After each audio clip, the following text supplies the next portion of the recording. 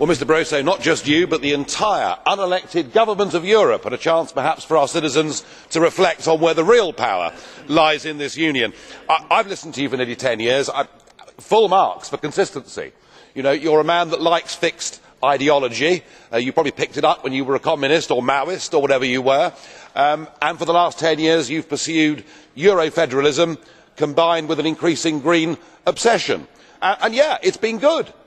For bureaucrats, for big businessmen, for landowners, it's not been a bad decade. But it's been a disaster for poor people, unemployed people and those on low wages. The euro, which you believed would give us monetary stability, has done the very opposite. It was a misconstruction from the start, and it's pretty clear that youth unemployment at nearly 50% across the Mediterranean is probably nearly double what it would have been as a direct result of the misconstruction that is the euro.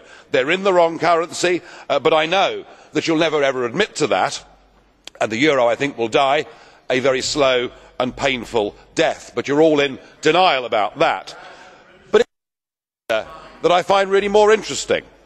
You keep telling us that climate change is an absolute top priority, and you have been greeted with almost hysteria in this place over the last 10 years. Well, those of us that have been sceptical about this have been mocked, derided, called deniers.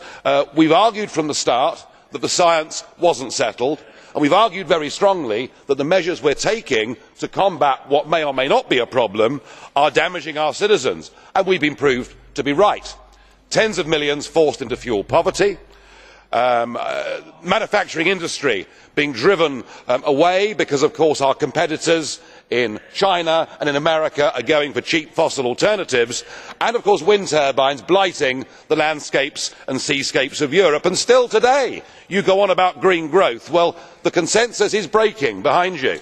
You know, Commissioner Tajani the other day said that actually we face a systematic industrial massacre. It is time to stop this stupidity, and to help you, there is the NASA photograph last August of the ice cap, the northern ice caps, and there is the NASA photograph this year of the ice caps. It is increased by 60% in 1 year. Leading American scientists are now saying we are going into a period of between 15 and 30 years of global cooling. We may have made one of the biggest, stupidest collective mistakes in history by getting so worried about global warming. You can reverse this in the next 7 or 8 months. You can bring down people's taxes. If you do not, they will vote on it in the European elections of next year.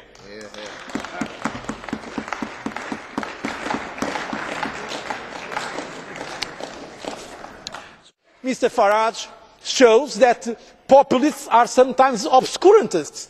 99% of the science, Mr Farage, believes that this climate change exists as a result of human activity. 99% of scientists. Of course there are always people that are paid to say the opposite. But to pretend, as you pretend, that against all science, well established science, that the problem of climate change is just an invention of the Greens or of the left, it's completely nonsense. Of course we have to find a way. Of course we have to find a sensible way to fight climate change. We have to look at the same time for competitiveness in Europe. We have to make this part of our agenda for growth, and I believe that the green economy brings many possibilities.